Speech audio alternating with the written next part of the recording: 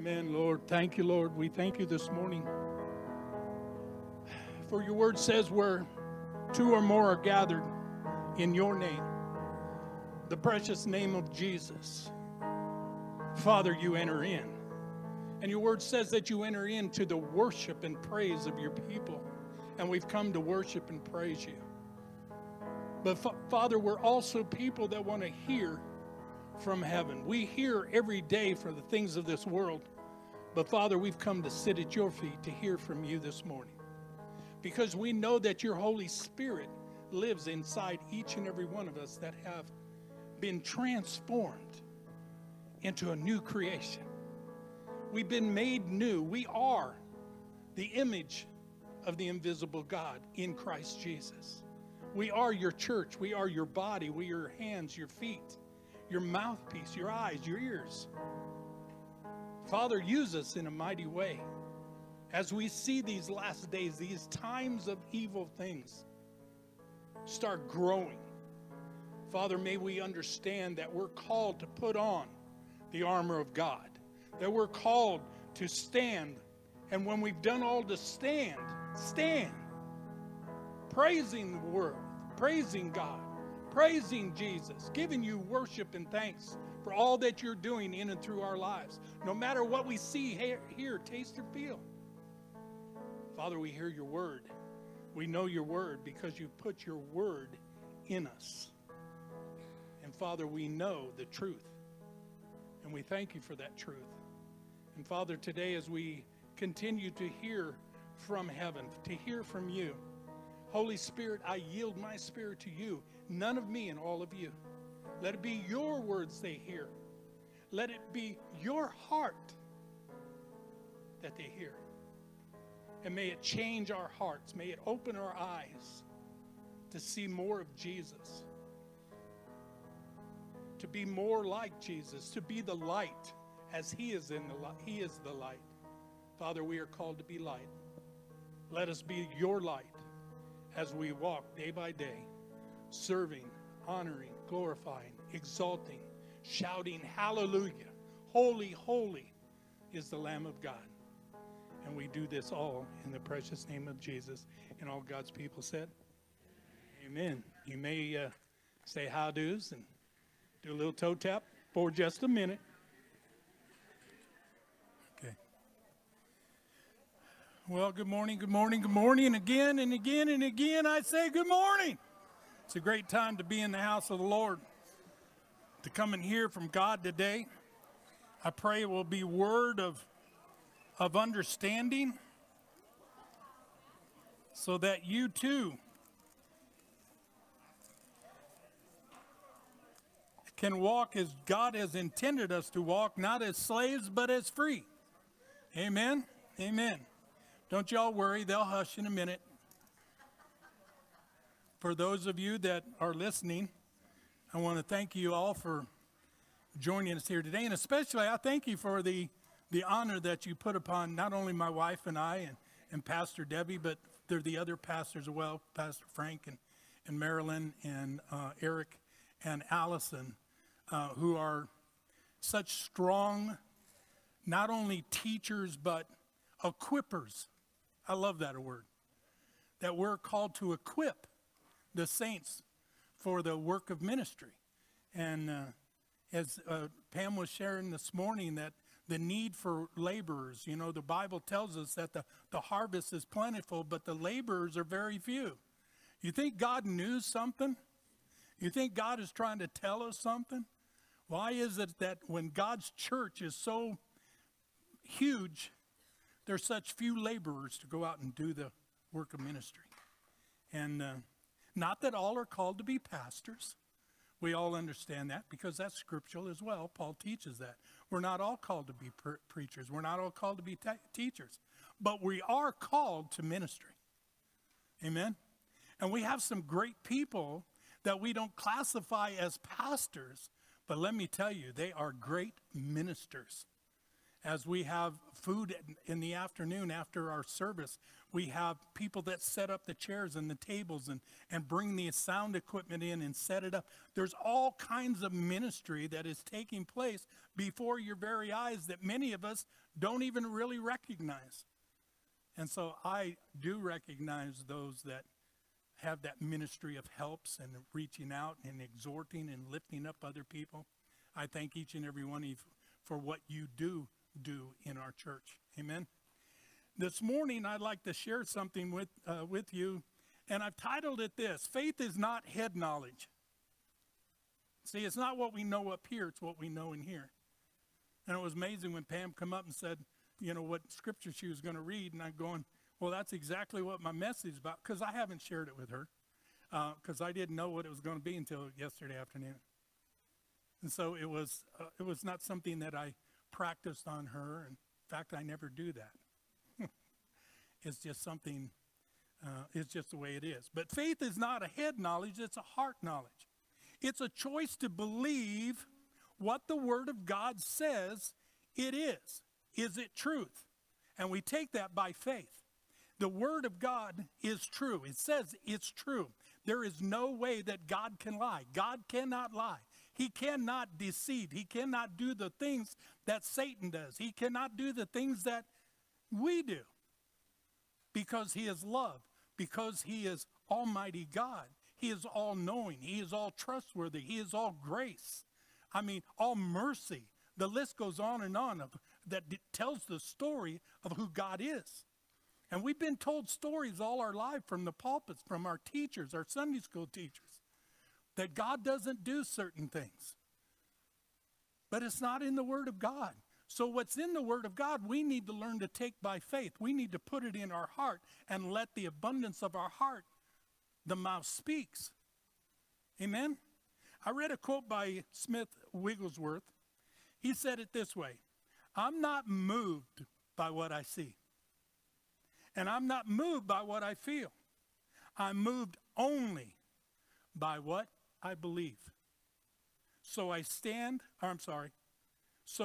your ground on what you believe. What do you believe? Do you believe the Word of God to be truth? Then stand your ground. What the Word says is true, no matter what somebody else says, no matter what you've learned in the past. The Word of God is true. It is the truth and nothing but the truth. Amen? I'm moved not by what I see. I'm not moved by what I feel. See, that's the soul man of us that has been so active in our life. That's where our mind, will, and emotion is. So we have to control the things that our mind brings in and take. See, they need to be lined up with the Word of God. The Word, our spirit man, that new creation, that transformation that is taking place, it all resides here. Not in the soul man. But it's the spirit man, the new creation, that one that's been transformed. He is to teach the soul now, this is how we're operating. Not the way we used to. Not the way we used to think. Not the way we used to speak. Not the way we used to dress. I'm a new creation. I am Christ, because Christ is in me. Each one of you are an image of Christ. How do we sound? Do we sound like Christ? Do we walk like Christ? Do we love like Christ? Turn with me to a book that you all know, Ephesians chapter 6. And we're going to read verses 10 through 16. Like I said, it's one you all know. It's called the armor of God. And Paul is such a great teacher in teaching us what God has provided. This is not something you earn. You can't earn this. It's a gift. It's a free gift. And it becomes a choice of whether we put it on or leave it at home. And some of it we'll take with us and some of it we'll leave at home. I pray today as we learn and study this and look at the understanding, it's not about my head knowledge, it's about my heart knowledge, and I want to be more like Jesus. I want to live more like Jesus. I want to sound more like Jesus. Amen? So let's start beginning there in verse 10. Finally, my brethren, be strong in the Lord and in the power of what?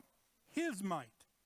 Put on the whole armor of God that you may be able to stand against the wiles of the devil. For we do not wrestle against flesh and blood, but against principalities, against powers, against the rulers of the darkness of this age, against spiritual hosts of wickedness in the heavenly places. Therefore, take up the whole armor of God, that you may be able to withstand in the evil day, and having done all to stand. Stand, therefore, having girded your waist with truth, having put on the breastplate of righteousness, and having shod your feet with the preparation of the gospel of peace. And verse 16 says, above all, taking the shield of faith, with which you will be able to quench all the fiery darts of the wicked one. Amen? I mean, do you hear what Paul is saying here, what we've been teaching over the years? I pray today you'll get a new revelation, a new understanding of the importance of God's gifts. He has given us gifts, many different gifts. We read of spiritual gifts. We read of spiritual blessings. We've been talking over the last few weeks about the covenant promises of God that never end. They're eternal promises. That's something we need to understand in our spirit, man, and allow that soul man to understand I'm no longer of this world. I'm in it, but I'm not of it. I want to operate out of that spirit, man, that new creation that reveals and speaks and does and honors God in everything we do and say. Look at verse 10. Finally, listen to this. Finally, my brethren, be strong in the Lord in the power of his might. See, the great part about this, we understand it's all him. See, all I'm called to do is stand strong in the Lord. In other words, have faith in this word. Whatever the word says is mine to hold on to and mine to put into action in my life, and I won't have to worry about how my life is going to end up because I'm going to do it to glorify and honor and praise the name of Jesus, to allow people to see Jesus in me. In the power of his might, be strong in the Lord. Look at verse 11. Put on the whole armor. See, he doesn't say just take your salvation, your helmet of salvation, and put it on. It's talking about the whole armor. See, this armor of God is a free gift. It's God's gift to you and I. But we have to watch. Look at the first two words in verse 11. What does that say to you and I? Make a choice. Put it on or don't. You either receive the results of putting armor on. Just think about being a combat soldier. Many of us in here are veterans. Just think about if you went to war with a pea shooter and in your Bermuda shorts and a tank top. First of all, would the enemy be concerned about how strong you are? No, all they got to do is look at you and they see their weakness. We're going to learn a little bit more about this and understanding this warfare that we're in. Yes, we understand physical warfare, but what about this spiritual warfare? And can you see my armor? I have my helmet of salvation on. I have my breastplate of righteousness and all the way down to my feet being shod. See, even the lower part of the body is being protected. In fact, if you know anything about warfare in the back days of the time of Paul and them, when these Roman soldiers would go to war, they had sandals with spikes on them. Do you know why they had spikes on their sandals? I mean, we put on our, what we used to call in the 70s, Jesus shoes, and we walk around, but there's no grip. There's nothing there to keep me from sliding. There's nothing there that holds me in place. But when you put spikes, like a football player has cleats, baseball players have cleats. Why? To give them firm traction, to hold them in place, to be able to move quickly, to grip the ground. That's the way our feet should be shod. And understanding that, what has been given, what have we been equipped with? But it says, first of all, you must put it on. God didn't put it on you. He gave it to you to put on. And you and I need to put it on. It says, put on the whole armor of God, that you may. See, here's where that choice comes in. Whether you put it on or don't put it on is whether you may be able to stand against the wiles of the devil. So when Satan comes, and by the way, he's going to come, as soon as you are transformed, as soon as you are made a new creation in Christ Jesus, he's coming for you. You know why? Because God has taken his word, his living word, and placed it in you. And he's coming after the word. He's not after you. He's not after this flesh. He's after my word. He's a thief. And he comes to steal the word that is in me and in you. That's what he's after. This is the importance of understanding all of this armor that God has placed in our care, that we need to go and understand. You never know when the battle's coming. You know, when I was in Vietnam, you never knew. It was different than World War II. There was no front line. I mean, war was all around you. It could be in a little boy with a shoe shine kit. It could be a girl coming in asking for candy, and there's stuff attached to her that will kill and maim 5 or 6 guys. So you never knew where it's the start and finish was of war. You always had to be on the alert. And this is more of what God is showing us in these scriptures, is that we need to be on the alert. We need to be ready whenever it comes, because it is coming. It's not a matter if, it's a matter when. Amen? So put on the whole armor of God, that you might be able to stand against the wiles of the devil. God did not just provide us with armor. He gave us his armor. Did you hear that? It's his armor. Do you have faith in his armor? Well, then put it on. Why would you ever leave home without it? Isaiah 59:17 reflects this, because even in the Old Testament it specifies, it mentions that the Messiah will come wearing the helmet of salvation and the breastplate of righteousness. So it was already being prepared long before you and I became a Christian. Look at verse 12. This is something we have a hard time understanding, that our battle is not in the physical. It's not like getting on a plane and going to Vietnam or going to Iraq or now over into Poland to stand your ground. It's not that. We go every day, we are bombarded by spiritual activity. It's going on constantly, 24 hours a day, 7 days a week, because they don't know what time is. They're not affected by time. You and I are. But even when we sleep, our mind is still at work.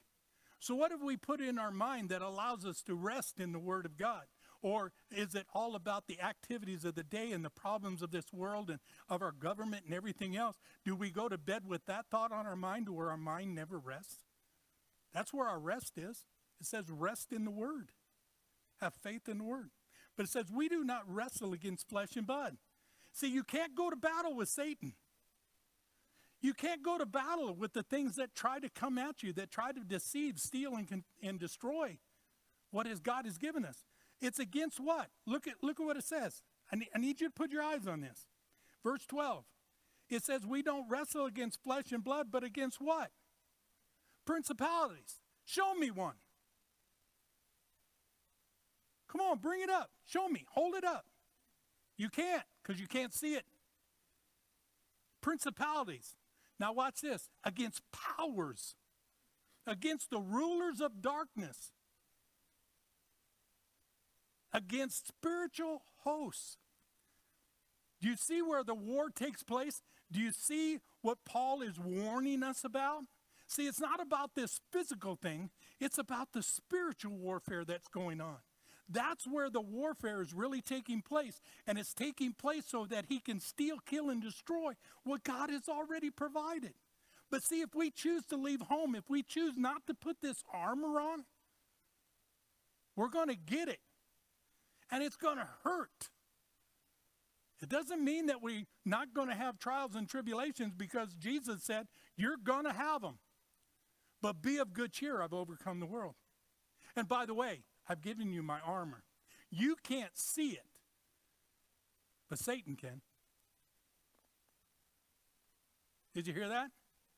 See, it's not like you go over and put your football helmet on and your shoulder pads and your knee pads and your girdle in here with the pads on your hips and stuff like.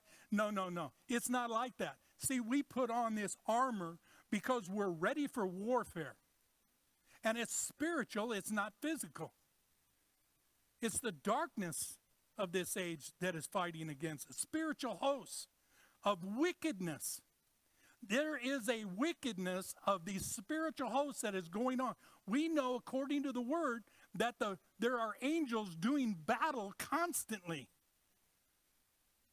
Aren't you so excited? That should make your heart just leap with excitement to know that God has placed angels, warriors, not just an angel, but a warrior angel on your side to do battle for you. You remember what happened when Daniel prayed. The first time, instantly. Second time, 21 days later. Why? Because there was a battle going on. And it took a warrior angel come and do battle so that the angel could bring the answer to the prayer that was already answered 21 days before that. Woo, glory.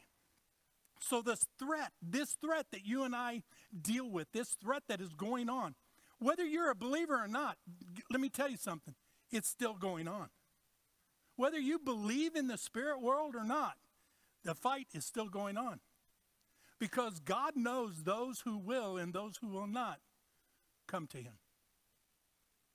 And so those of you that haven't, or those that are out there that haven't, there's still a battle going on, so that as you and I, the army of God, as we minister to people, as we share the word with people, as we love on people, the movement of God, the Holy Spirit can move and open their eyes. Open our eyes, Lord. We sing that song as believers. But we also need to have our eyes open to those that are hurting out there. And to love on them like Christ loved. To take this armor in there and then reveal God's great love and God's great message of love. Look at verse 13. As we're reminded, 12 there, everything that we're dealing with is unseen. You cannot touch it. Therefore, here it comes again. Here is another important part. You remember back there in verse 11, it says what? Put on the armor of God. Now look what 13 says. Take up. Is this a reminder? You bet it is. It's coming back a second time. Don't forget your armor. Don't leave home without it. You know, the advertisement for insurance for your cars. Don't leave home without it. Take up the whole armor of God, not parts of it, all of it. That you may be able to withstand in the evil day. See, when it comes, you're coming under attack. These evil days, they're an attack against the church. They're attacked against God's goodness. They're attack against God's person of who he is. We no longer pray in school. Now they want to take prayer out of the Capitol building down here in Boise. No more prayer before a meeting. In fact, they want to take the salute of the flag out too. It might hurt somebody's feelings. And they'll get away with it if good people do nothing.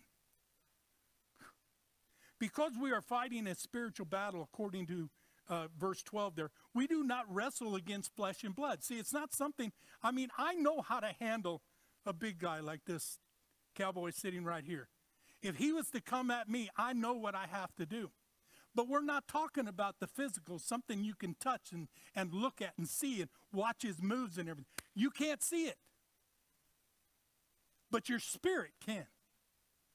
Are we being spirit-minded? Are we being led by the Spirit? Do we hear the Spirit? Do we hear the voice of God when he speaks? He will tell us good news. He will tell us those things that are coming at you. He will prepare us for what's coming. We do not wrestle against flesh and blood. Physical defenses are useless. So if you put on your football helmet and your shoulder pads and your hip pads and your knee pads and all the rest of those pads, when it comes to spiritual warfare, they don't work. They never will work. They never have worked. It's only in the physical that they work. We must have God's armor to defend ourselves. So put it on.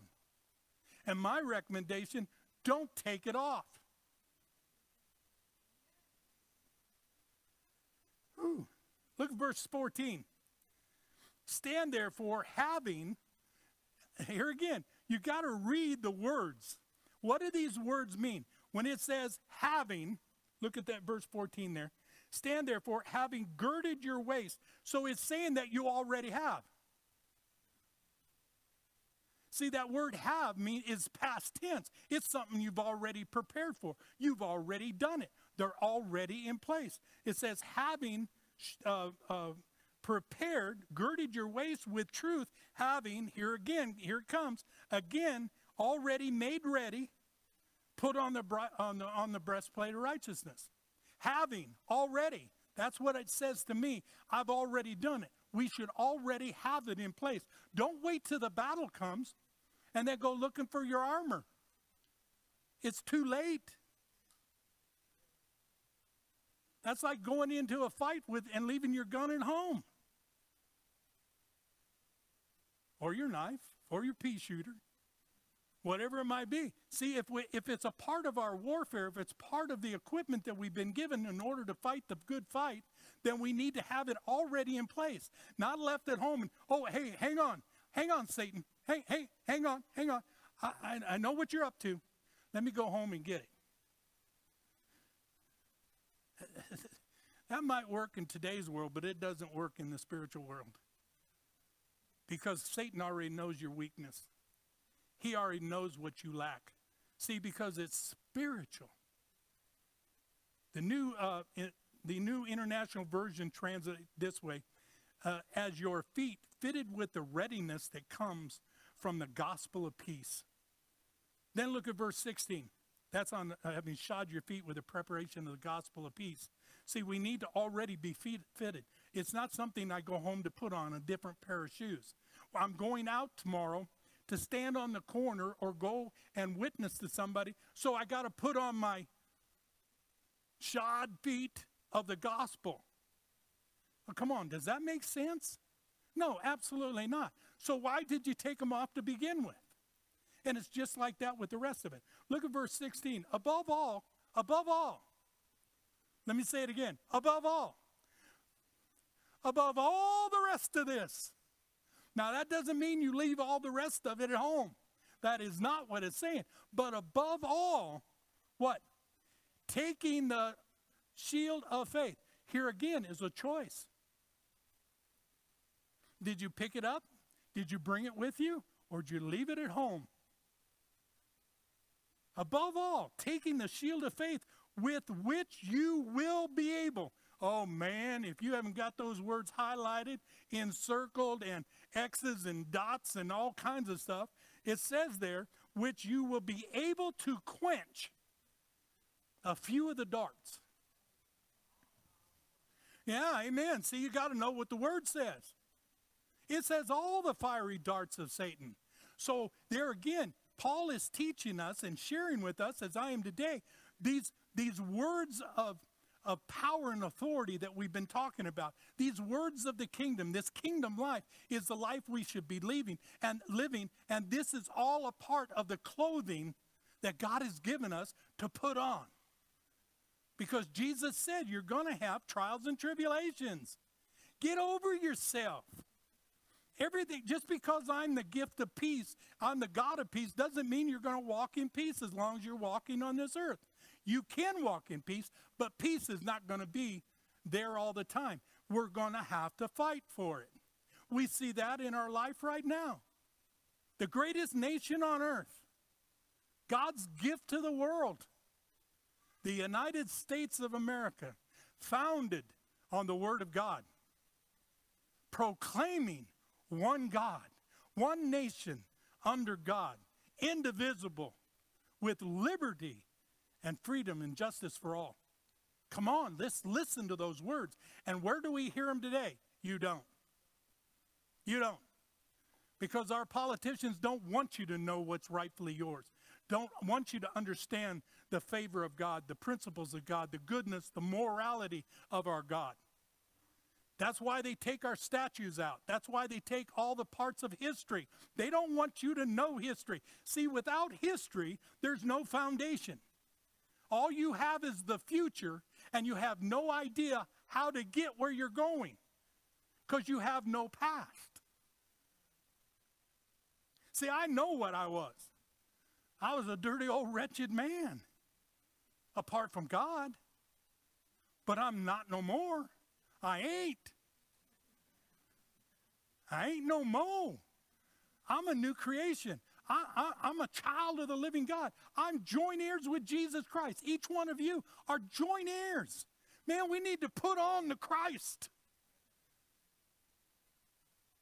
Above all, taking the shield of faith, which you will be able to quench. Man, without this faith, you can't do it.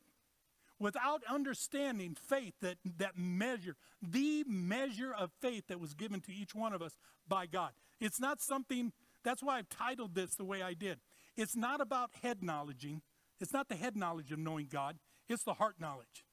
Because see, in the heart, I know who I am in Christ. I know what God has provided for me. I know that by studying and living the Word, I can quench all the darts that He sends at me. Why? Because I know the Word. Do I feel the pain? Yeah. Do I see things take place? Yeah. Am I worried? No. And I'm not. Why? Because I know who I serve. I know my destination. I know my future. My future has already seated me in heavenly places in Christ Jesus. Don't ever forget those words. In Christ Jesus. Romans chapter 4:20, the Apostle Paul speaks of Abram's faith. We've read it all over and over and over. Listen to this. It's in the English Standard Version. No unbelief made him waver concerning the promises of God. Did you hear that? No unbelief. In other words, he did not doubt what God had promised.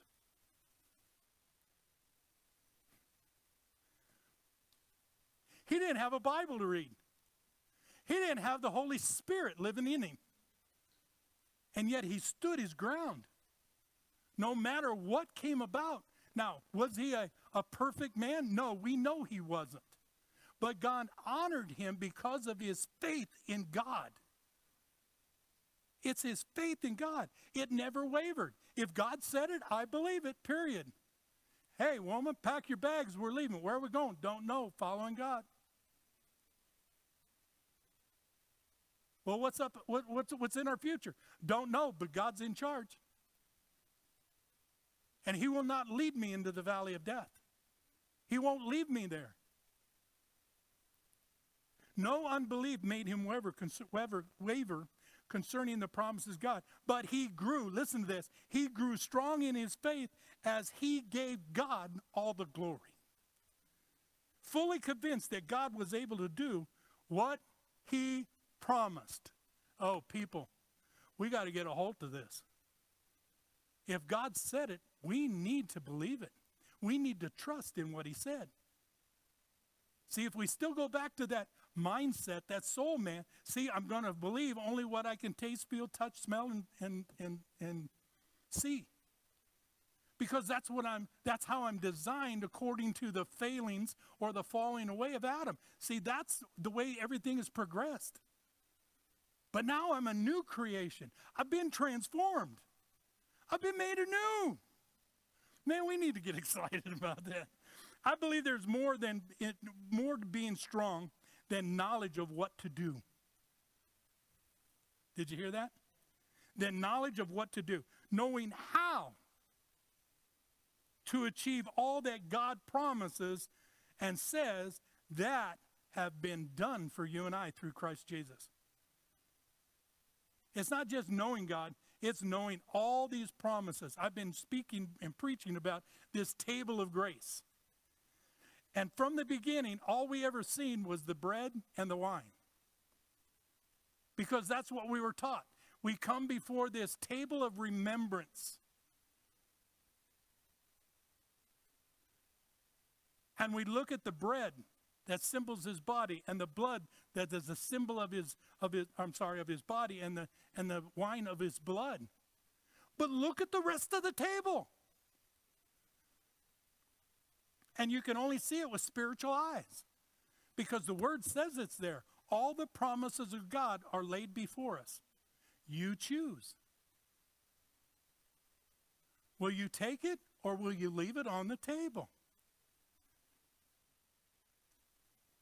Faith is not head knowledge, it's heart knowledge. When we put on our armor, we activate. Listen to this. We activate the strength process by faith in those promises. Well, if God says, I'm ready, I'm equipped, he's fully equipped me for everything that I'm going to go through. We will never realize the fullness of God's strength if we ignore the spiritual protection he offers. Because the battle is where? It's not in the physical. We don't battle against flesh and blood. Where do we battle? We battle in the heavenly places, where we can't see it, taste it, smell it, touch it, and all that kind of stuff. See, that totally removes the soul man. The soul man can't operate in that realm. That's why he said we must be spiritually minded, spirit-minded, have faith in God. Whether we see it or not, have faith in God. It is always available, but we must always be plugged in. Everyone sitting here today has a cell phone. First thing you did last night before you went to bed is plug it in. Why? Because you knew you were going to use it today. And halfway through the day, if you didn't plug it in, what's going to happen? You lose it, because there's no power. The battery must be recharged. It has to be plugged in. See, this is what Paul is saying to us in Ephesians here. Not only put it on, plug it in. Plug it into what? Into the Word of God. Because the Word is my strength. The Word is my bond that God has given me, that he has made these promises, and he's going to keep them all. If I have faith, if I hold on to this shield of faith, no matter what I taste, feel, tell, or smell, and all that kind of stuff, doesn't matter what comes at me. My faith, my focus is on the Word of God. What does it say? See, this is where we lose because of bad teaching. And I say that with all compassion, because I was wrapped up in that. I got caught up in that in my early days, in my early rising, that God doesn't do this and God doesn't do that unless you're a good boy. Well, that's not what it says. It's always available. He says, I'll never leave you nor forsake you. My promises are all good. Have faith in me. We must get plugged in. In order to withstand the spiritual threats of our enemy, we must remain plugged in to the eternal source. This word source has really taken on a different meaning in the last couple weeks. Because there was something that happened in somebody's life, and as I prayed with that family, or over that family, and with this person, you know, there's questions that take place. There's always questions.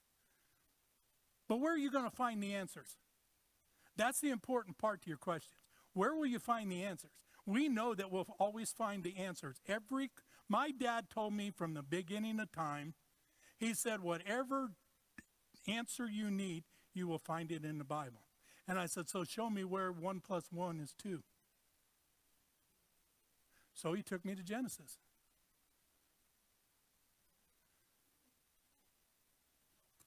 Adam, Eve, first there was 1, then there was 2, or there was another one added, so how many do you have? 2.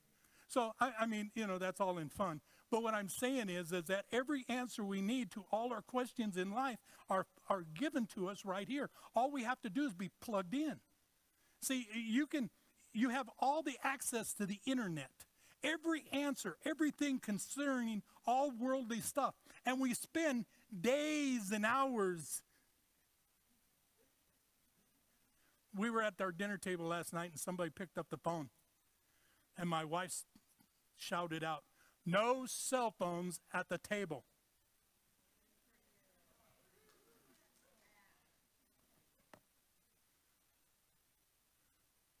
It's time for the family to talk.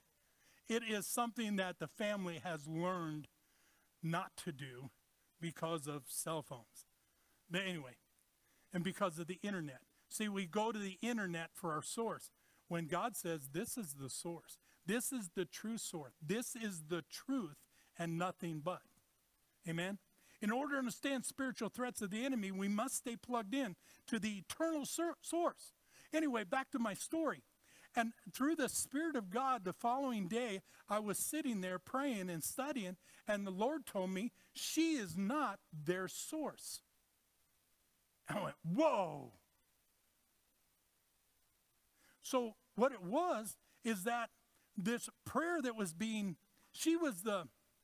this person was the go-between. You know, you have the one that is in condition and the rest of the family, and this woman of faith was right in the middle, and they were, and I'm going to share some of this as I go on, but there's something that takes place, and right away we think we're their source. You are not their source, but you are the way to the source. You are not salvation, but you are the way to salvation. You are not all-knowing, but you're the way to all-knowing. Jesus has given us his name. And I hear us all saying it all the time. It's the name that's above every other name. I'm telling you, I want to speak to your heart today. It's not just a name. Because there truly is something about that name. That name that changes lives. That name that overcomes principalities and powers and wicked darkness. That's the name that overcomes those. It's not just a name, it's the name.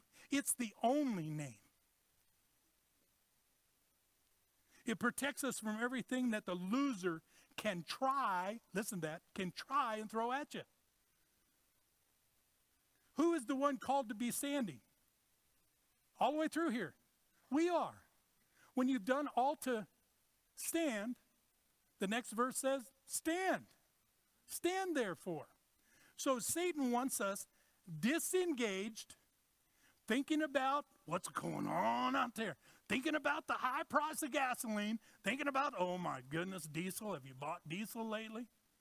I mean, think about all this and going into the market and finding the shelves empty. Where are we engaged? Into our life. See, Satan wants us disengaged to the word of truth. He wants us disengaged from this spirit realm that God has placed us in of understanding spiritual things. He's given us his armor to protect us. Satan wants us disengaged and disinterested. That one's a powerful word if you think about it. Because we can become so easily interested or thought-minded about all this stuff. And when we're thinking about this stuff, we're not thinking about the promises of God. We're not thinking about the armor. We're not thinking about the blood. We're not thinking about all the gifts of grace that have been given to you and I as believers in Christ. It says we are to resist, and he will leave you. Do you believe that? Well, I know it says that. No, you didn't hear me. Do you believe?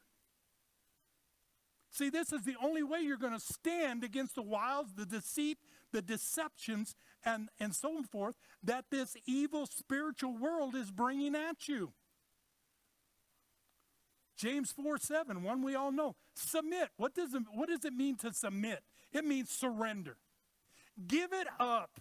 Get over yourself and get into the Word of God and let God rule and reign in your life. And he will never lead you wrong. He'll never lead you down a path that is shadowed, but one that always walks in the light. Listen to this. Submit to God. There's a choice. Did you hear the choice? Oh man, so many times as I teach and minister this, I want us to understand God always gives us the choice. He's not sitting there with a hammer. Come on, boy, make a mistake. Come on, show me your weakness. No, that's not God. Where's the love in that? My own father never did that. My earthly father. Walk around waiting for me to make a mistake. Oh, he was there when I made one. But guess what? I don't make so many mistakes no more. James 4:7 says, submit to God. Resist. Who has to do the resisting? Listen to what the word said. Resist the devil and he will flee from you. Did you hear that? But see, we have to do the resisting. I got to learn to say, nope. No, I don't believe that. That's not what the word says. Well, you know, you're sick and God didn't heal you. I don't believe that. Why don't you believe that? Because that's not what the word says. I believe the word. My trust is in the word. See, what happens there is immediately the temptation is removed. Why? Because of the shield of faith. See, I bring that up. Submit to God. Listen to Matthew 4:9. You all recognize this. This is our living example. You hear me talk about this all the time. In verse 9 it says, and he, Satan, said to Jesus, all these things will I give to you. Here comes the key. If you will fall down and worship me. Oh, I'm out of time.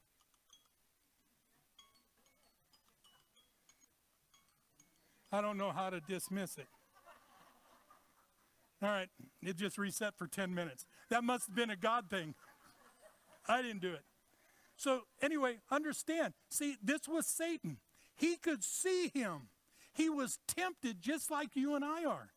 But look, then Jesus said to him, how did he come back? I love this. Be gone. Read it. It's in Matthew 9, verse 11. Be gone. I'm sorry, verse 10.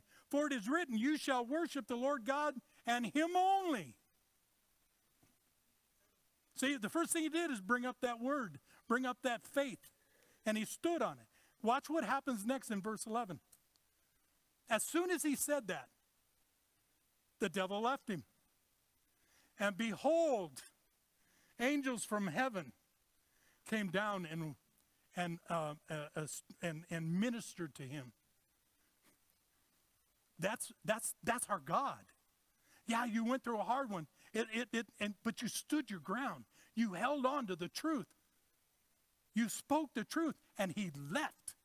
How many times do you speak to Satan? Do you tell him and his little demons, out of here, dude. I don't believe in you. I believe in the living Christ. He's the one that died for me. I've been redeemed. He has given me the armor of God, and I've got it on. Satan wants us, again, to be disengaged and disinterested. Always the active word. I've told you this over and over.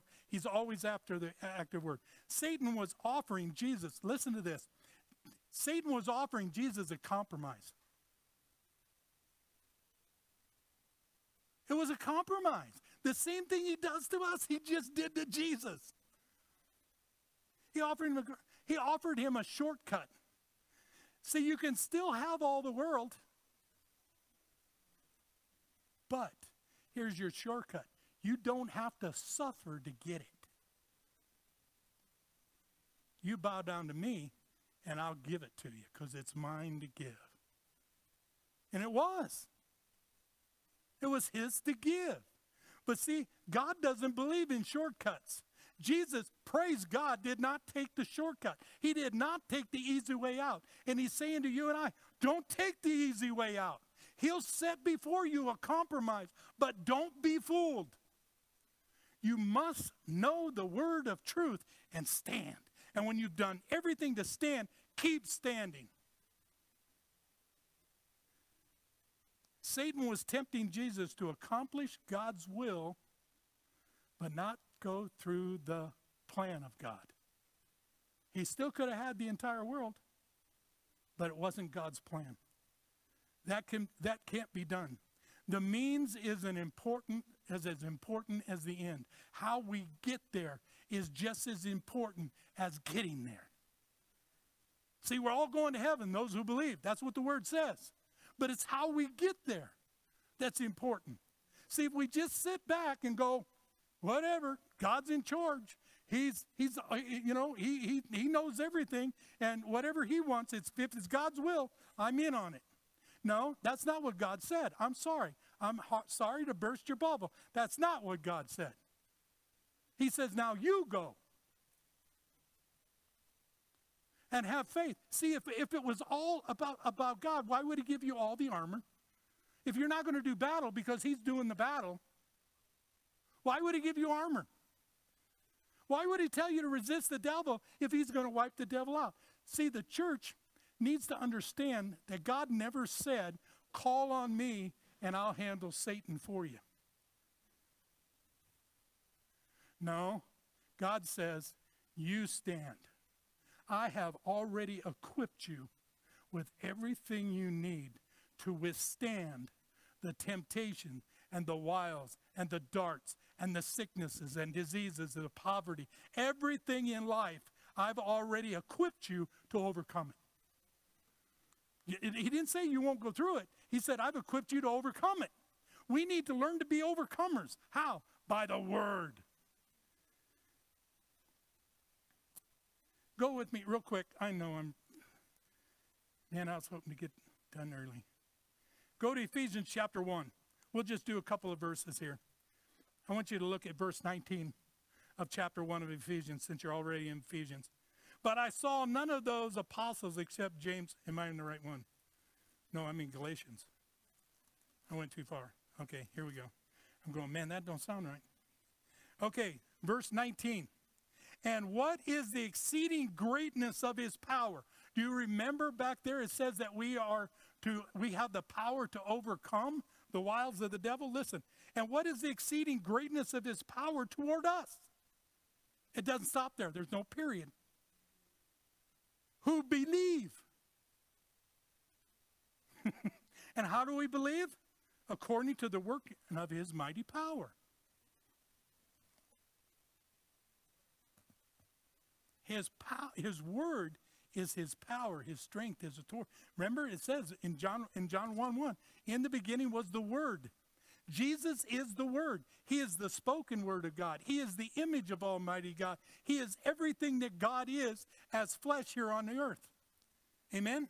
Look at, continue on. His power toward us who believe according to the working of his mighty power. So he does the working. All we have to do is grab onto what he's already given us, every spiritual blessing, every covenant blessing, all of it, not just the bread and the wine. Great, I'm glad we got the bread and the wine. But let me tell you, there's so much more that Jesus has provided. The work is done. We don't have to work. All we have to do is take what he's made available to us and then walk by faith. Look at verse 20. Which he worked in Christ when he raised him from the dead and seated him at the right hand of in heavenly places, far above. Far above what? Look at the next word. All. All what? Principality, power, and might, and dominion, and every name that is named, not only in this age, but also in the age to come. Do you remember what we read back over there in chapter 6 of Ephesians? It said, it listed all these, the enemy and his wickedness, his evilness, and all these things that he uses against us to deceive us and take our minds off of the things of God and put it on your problems. And here it says, far above principality, power, might, dominion, and every name that is named, not only in this age, but also in the age to come. And he put all things under his feet and gave him, Christ, to be head over all things to All things to, come on, say it. The church. Come on, you got to see this. See, it's not God's responsibility. It's ours. It's our responsibility to stand on the promises, to stand fully equipped with all the armor of God and the armor of faith and the word of God dwelling in us, to stand and do the fight. And guess what? I'm going to cut it short. You win.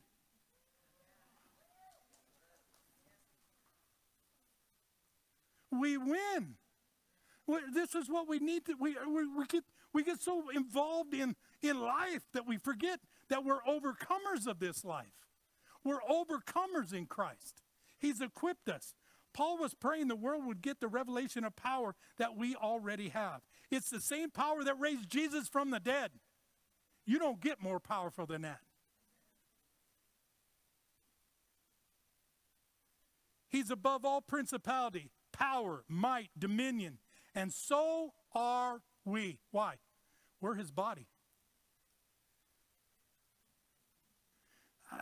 There is nobody in here that has a head but doesn't bring their body to church.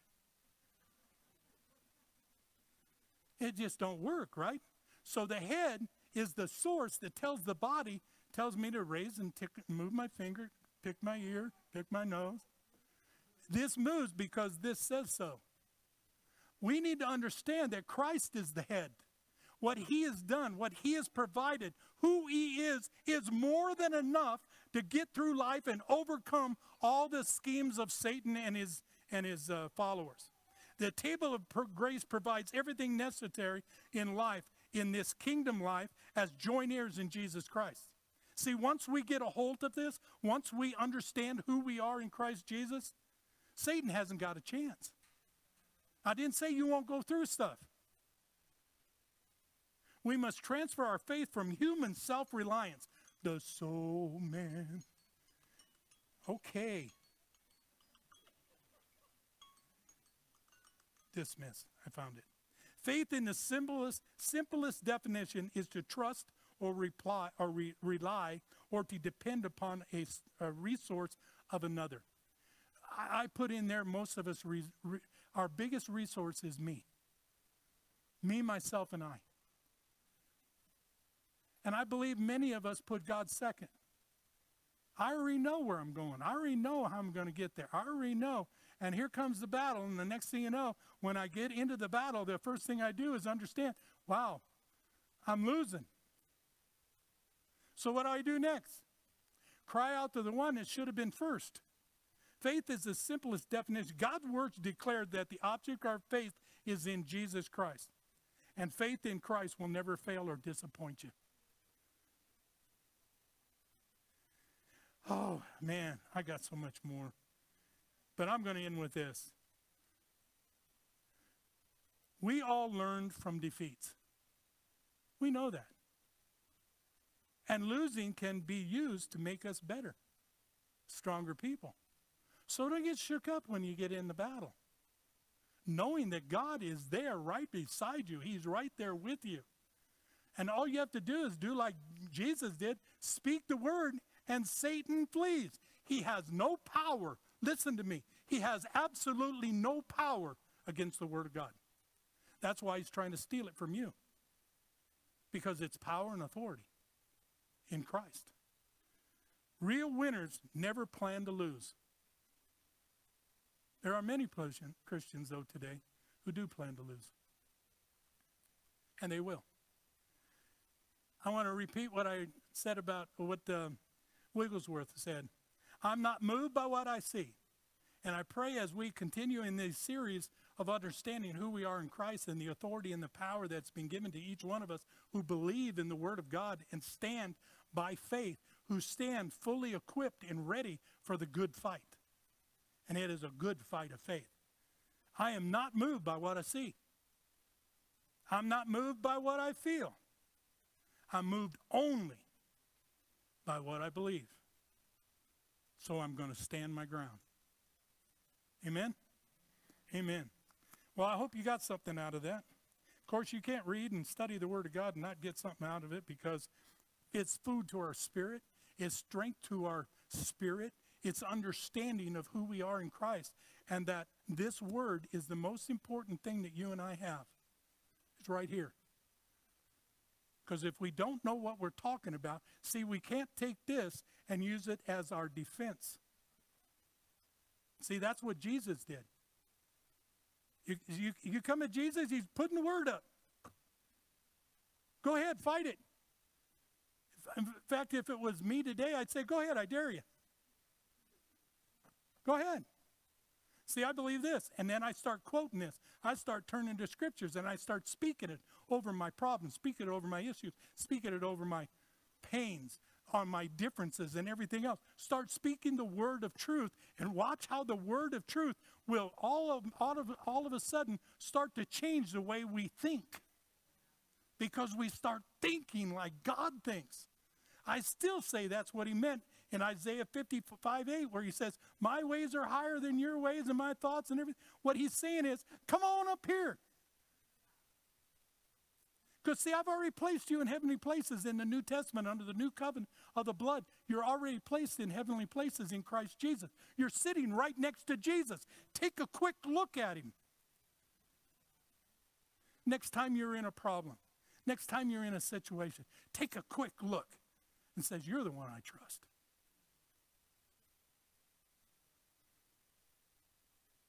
I know what your word says. And Satan, this is what it says. But don't forget to speak it. Don't just think it. He's waiting for you to speak it. Amen? God bless you.